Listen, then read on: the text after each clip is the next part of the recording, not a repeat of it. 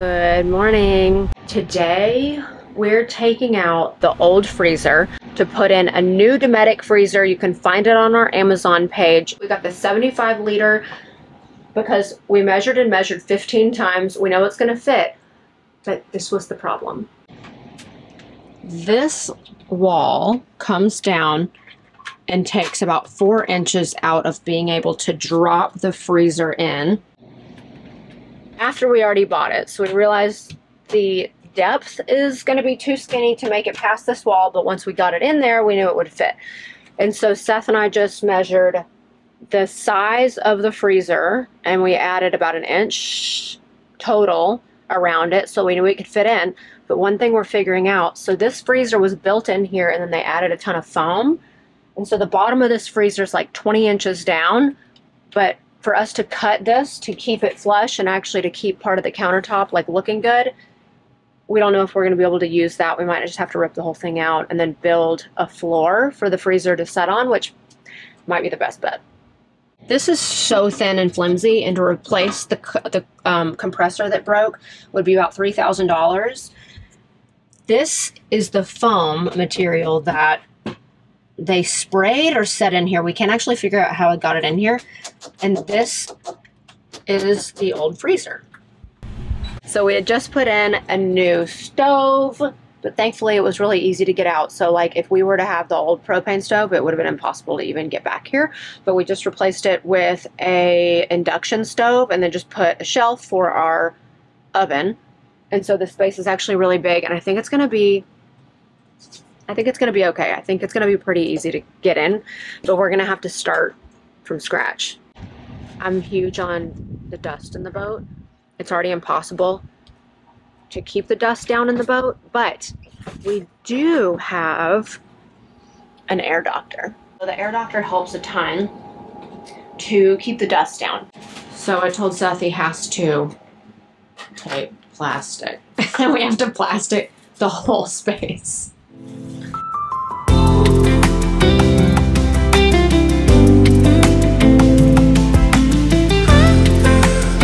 Is on. Let's go take a look.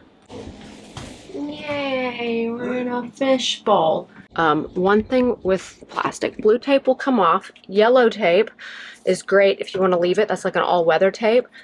And this you cannot keep on for, I wouldn't even keep it on for more than a couple, like 24 hours, 48 hours.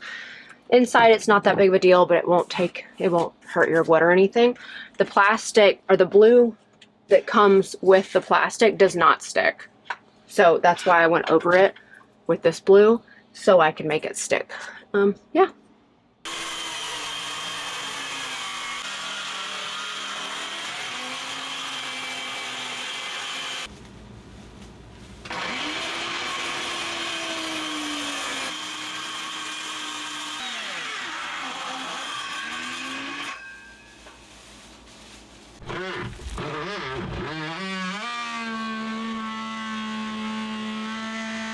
While he's doing that, I found some old halyards and line for a zip stop mizzen sail that I used to have. And I'm going to make these into fender lines because I got new fenders. I didn't buy lines with them, so I need new lines, and here we go. So I'm going to use my Sailboat hot knife to make these. I know I need about 10 feet for each line because they go through the fender. So they can be like sausage fenders going horizontally, or I can also tie a figure 8 or just like a knot in the end of one and use it going up and down. I'm about 5'7", so I'm just gonna eye it.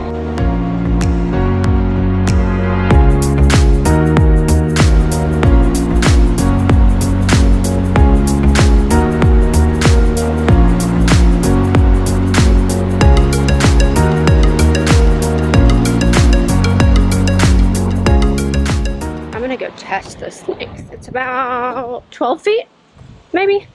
We'll see. Mine is the perfect size.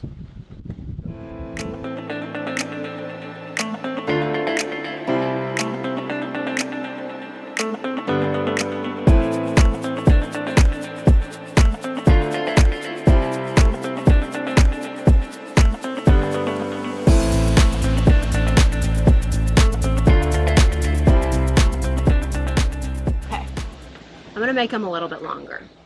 Okay, let's try this one. What kind of a bug is that? That's gonna be a little better. Okay, that'll work. Wow, that's a big space. We have so much storage. Cool. Look how cool this is. Look at that. So we were able to save this whole piece so it can go back on, and we'll just do a trim piece around it. And the top is going to be cut to size. And then we will have to make a new top for it that lifts up like this. So we will be able to open up the fridge and the freezer. So it looks like we have to remove more foam. This is terrible. This, whatever this fiberglass is, it's disgusting. I'm just trying to vacuum so I can go to bed. I'm getting there though. Okay, it's the next day. I'm coming down with a chest cold that I think was triggered by all the dust, unfortunately. So I am a little blah, gonna take it slow. Seth is putting up some plastic. So this is the third time we put up plastic. We've taken it down every time, which I think has been a good idea because it sticks to a lot of the dust sticks to the plastic. And today he's got to take out a little bit more of the foam that's in there and then I think saw the top. Are you sawing the top? Yeah, once we figure out how exactly we want it sawed. So here's what it looks like right now. Some of the other endeavors put a washing machine here, which I think is a cool idea. Whoever did this did like the most foam possible. We just ran out of plastic, so it looks like one of us is going to barber. And what I'm thinking is this is the old freezer that actually went into there, down farther, and it was pretty small. So I'm assuming this whole countertop is new. The old freezer was right here. So we're gonna, the freezer that we're putting in ends about right here. So we're gonna put a wall right here, cut out the top right here, and have a space for storage. We actually had to use a sheet. I'm so paranoid about the dust. It's just, now that I know that it destroyed my sinuses. So we have a sheet, but we're gonna go get more plastic. I'm just not gonna leave right now.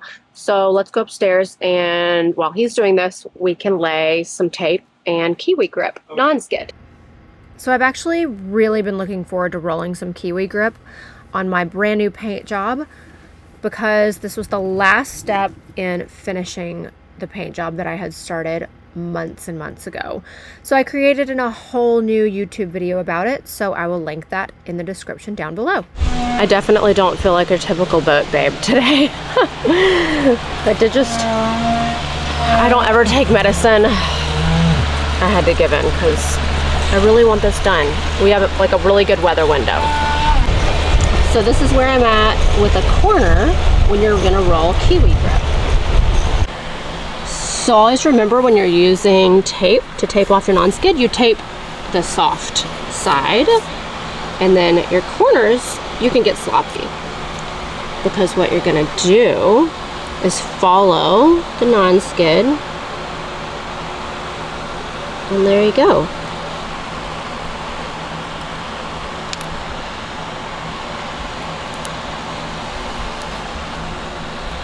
See? There's your clean edge. I'm done. You're done? Does it fit? Yeah. No way. Yes, Hi. Hi. What, baby? So I like those shorts, you can see right in them. So Seth took a lot of time to take off the top of the countertop while leaving the front face of the countertop because I really wanted to keep the integrity of the boat. I wanted it to keep as streamlined, you know, as possible along the front because we weren't taking any more of the countertops out, so I wanted it to look all the same. Freezer.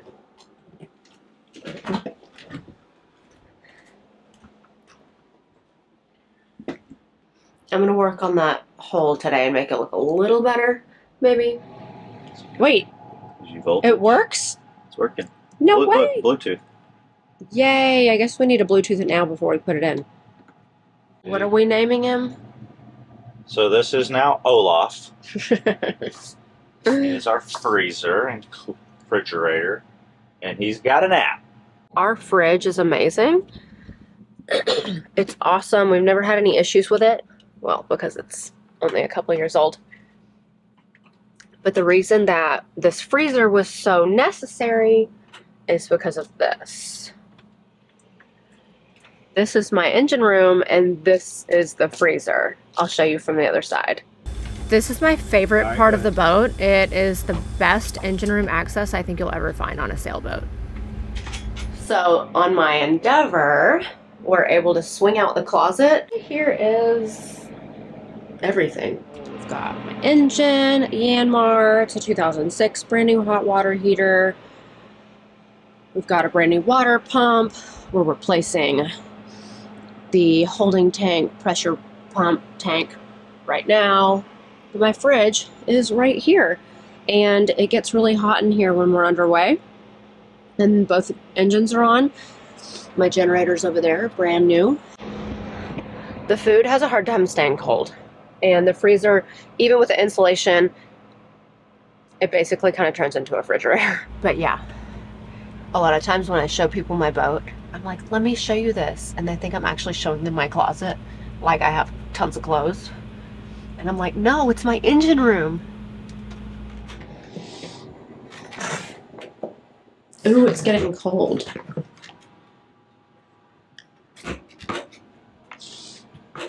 I turned on temperature alerts, so if it goes plus or minus 5 degrees Fahrenheit, it'll alert me on the phone. Oh my gosh, I wish that they made a big one, like our up and down fridge, like this. So I've got the big one being the freezer right now. So which one's that? This is the right side. And then the little small side is the refrigerator at 39 degrees. Wait, can you flop those? Yeah. Because I think we're going to put the ice maker on top of this one, and I want it to be a freezer that I don't open a lot. So you want the small area? Yeah, the freezer. Sure. Yeah. I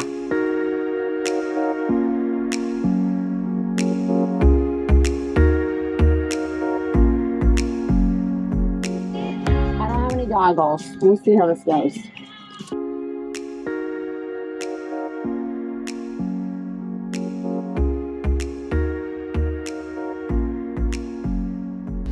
So I'd made the decision to remove as much foam as possible because I felt like it was really toxic.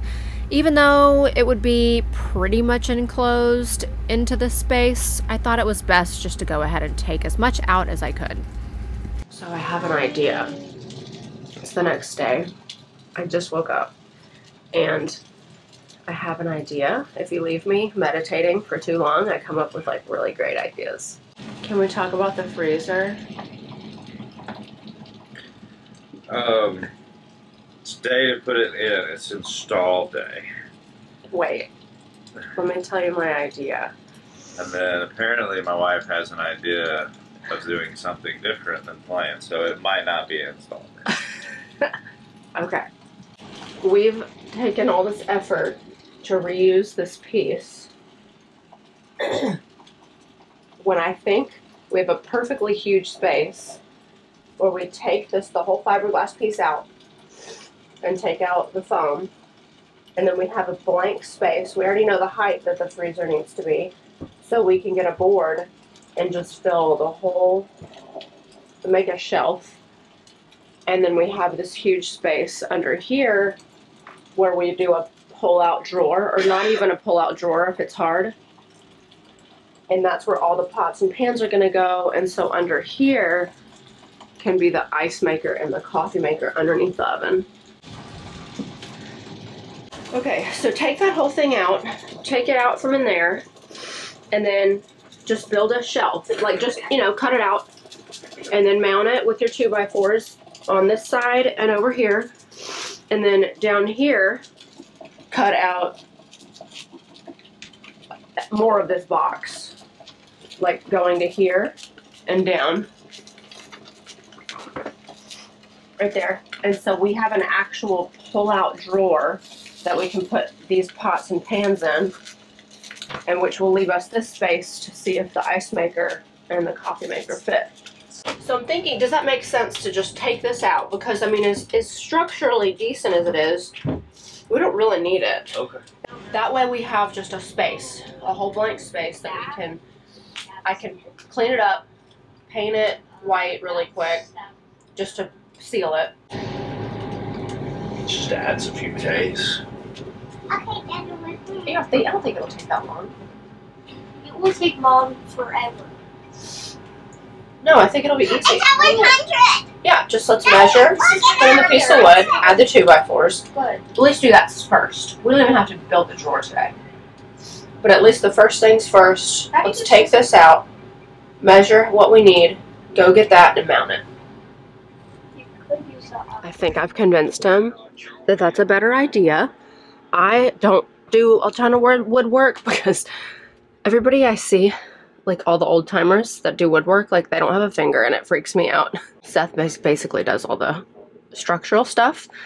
I just have to, you know, try to hint that it, you know, what I want, and we go from there. Okay, we're back from Lowe's and BMG, O'Reilly, and Starbucks. So we're gonna put a base floor in here that's a big shelf, and we're gonna build a 24-inch by I think 8 or 10-inch drawer at the bottom for the pots and pans. And then we're gonna have a divider over here so we can have storage through the top. So I'm really excited. This project's not gonna be as easy as I thought. So what they did was they installed a custom freezer into the old custom freezer and fiberglass them together.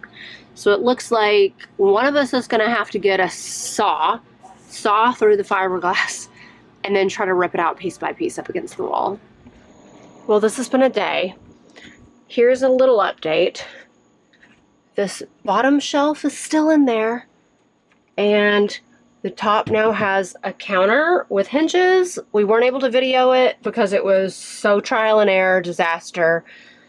But now they will be able to open like this with the freezer underneath. What you think, babe? We're getting there.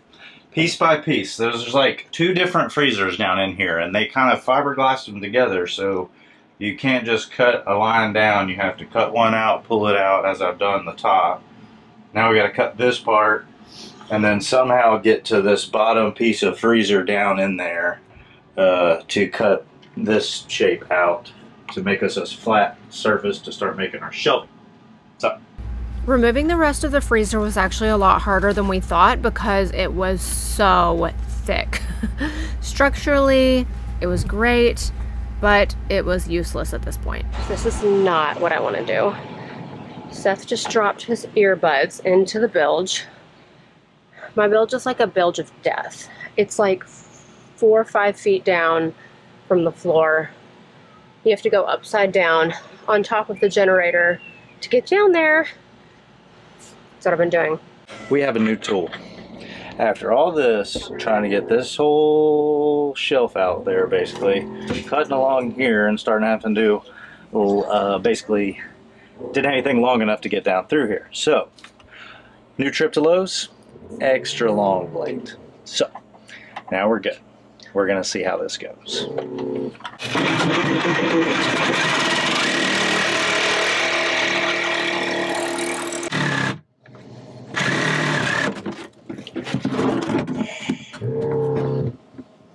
All right! Woo! Okay, this is the next day again. This is taking days, unfortunately. But we've had a lot of family in town, and then our boat neighbor left, so we spent some time with him, and then Piper and I were in a regatta, and we won, and so finally the oven freezer, whatever this whole concoction's out, and we found a big leak. This is the back of the shower, but we're curious, like, it's over to the right, so we're trying to figure that out. It turns out the city water inlet hose was leaking and there was no way to repair it behind the wall, so we just went ahead and disabled it altogether since we never use it. Finally, okay, that looks awesome. Oh, let me see. Say that again. But we mounted that one just blindly and thinking, oh, let's try it, make it about the same, and so I'm about to put this one on. And look, it matches perfectly. So this is what is the inside of the frame for the drawer. So you have to mount these 2x4s. Remember, we have this shelf going over top all this. That's going to be the freezer up here. So I'm basically getting these 2x4s in the right spot to act as a support for the freezer and also to mount my rails for my drawers.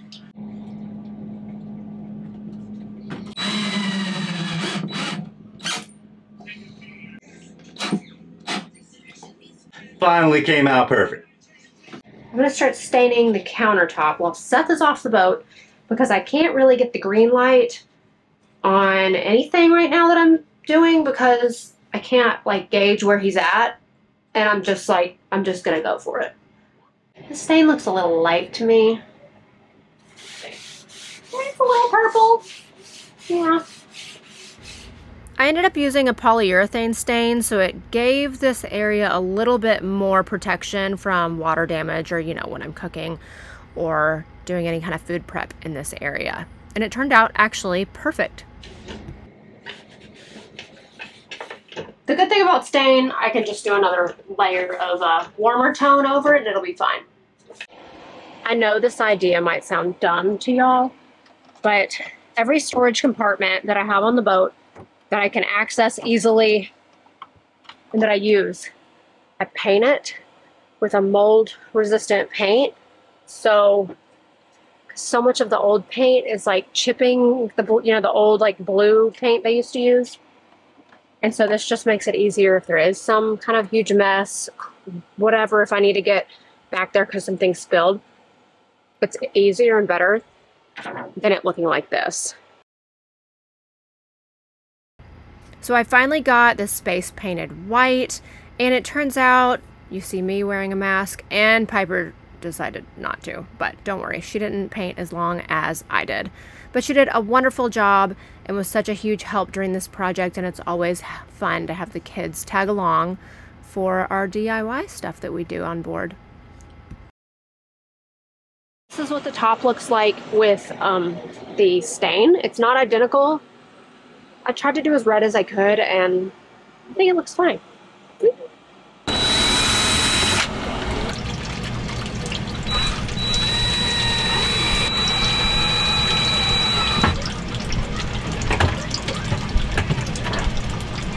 Yay!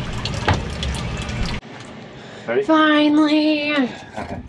We got the amazing drawer in that Seth built.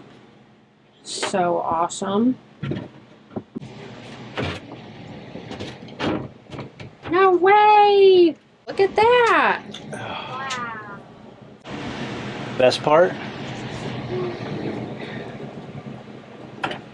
Soft close. Seth got the freezer in last night, and let's check it out. Problem number one, it doesn't open there. Problem two, well, that coffee maker has to stay. I just filled it, but when I lift this up, it hits here, so we have to scoot the whole thing this way. But there's a little handle in here, and we're going to put a wall here and create an insert here to have storage for extra food. So we're going to work on that setup today. All right, so today we have an issue with our freezer opening and hitting our strut there. So what I'm going to do, I moved the top over already, but I got a router. I'm going to route this out and move that mount in. So we will see, and then we should be good to go. Thankfully, this was just a tiny setback, and the top actually worked out perfectly. I'm really glad that we decided to take on this project because we are able to add so much storage space for food, and I love having the pots and pans down below. All right, so now that we've basically kind of got this going, what we're doing now is that old freezer, I've got that wall we're going to put back in, and I'm going to cut out a square here, so we're going to have that area down there as storage. So I'm going to make a little plug right now.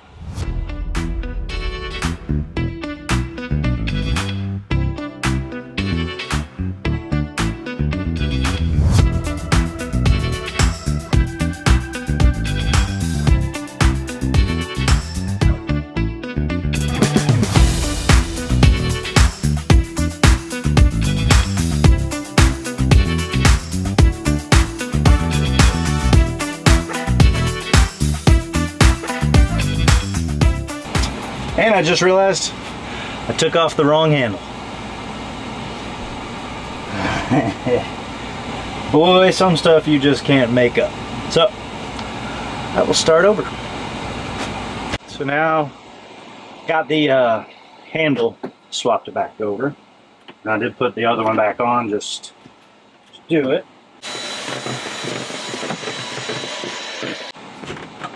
Now we check that come open like that. Oh, ha, ha.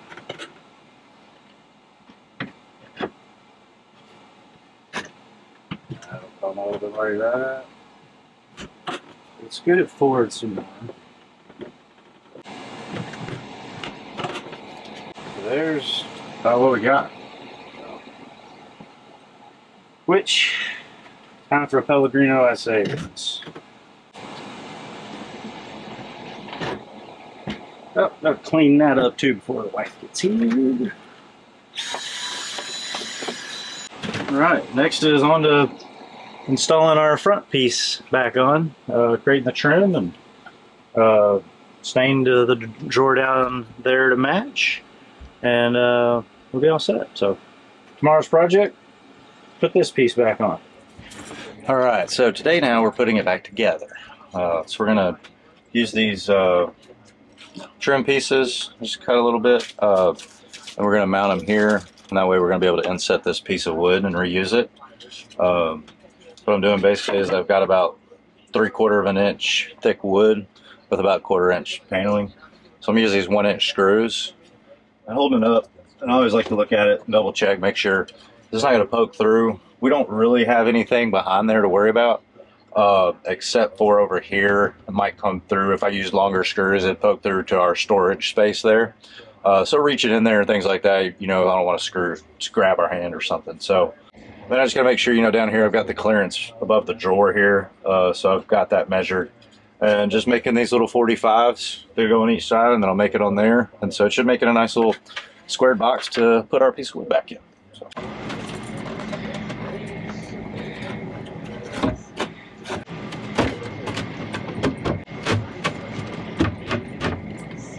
Look at that. Man. It doesn't get any better than that.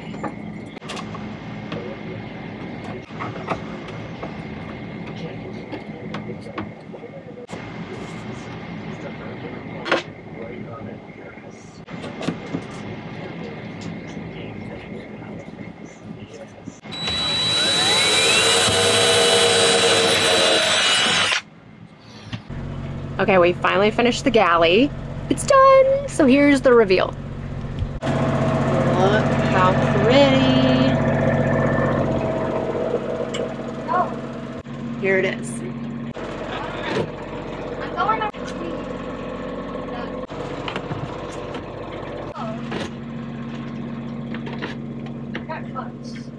How do you think the galley turned out? I'm really excited about the galley.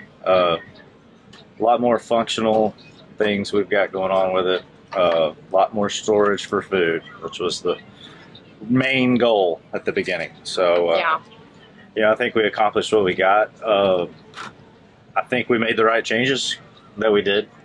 Your ideas came through right at the right time and worked out great. I kept asking people on the Endeavor forum what they did with their boat.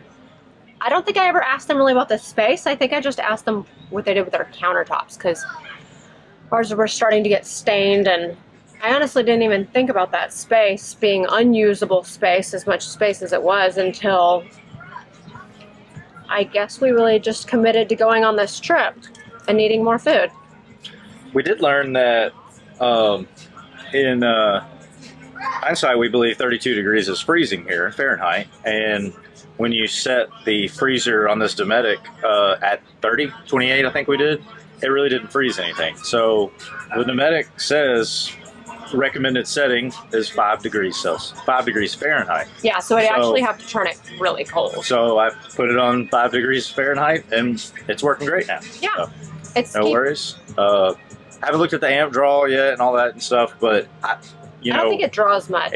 I mean, the outlet I have it plugged into is a maximum of 7 amp for like a cigarette lighter plug. Yeah. And that I wired into our breaker panel. So It's good. And I think when I switch it on and off, our amp meter on our panel, I think I see maybe 2 or 3 amps kind of pop up when it first turns on. So, you know, very low power draw, and it's doing a really great job. So yeah, really happy with it. Yeah, I really like it a whole lot. I think having the stove, an induction stove, I guess induction stove top, taking out the propane has made the heat go down a whole lot in the boat.